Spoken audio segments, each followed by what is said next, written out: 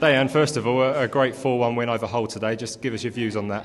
It was, I think, a brilliant game for us. We was the first half, I think, incredible like the last time against Fulham. I think we deserved the win, and I hope we will continue like this. And some great atmosphere out there again today, wasn't it? Great fans, great support. It was amazing. It was. I told them the lads, the fans there are 12 players, and so it's important for us when they are behind us, and so. It was much easier.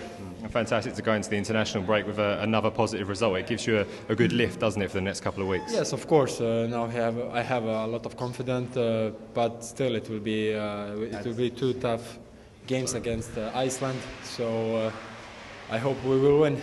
I mean, for you, it's going to be a really tough experience, isn't it? I mean, you're talking about the potential of securing a World Cup place. It's an exciting time for you. Of course, it will be. I told you, it will be not so easy because.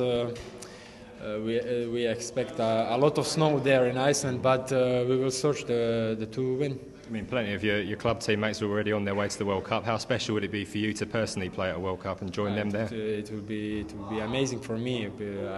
I will be happy to join them, and so we have then a lot of players who will go to the World Cup.